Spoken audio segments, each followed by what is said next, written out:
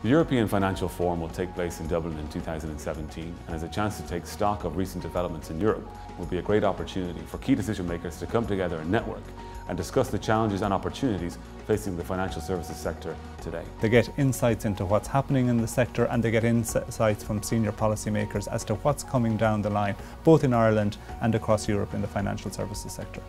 We look forward to seeing you there.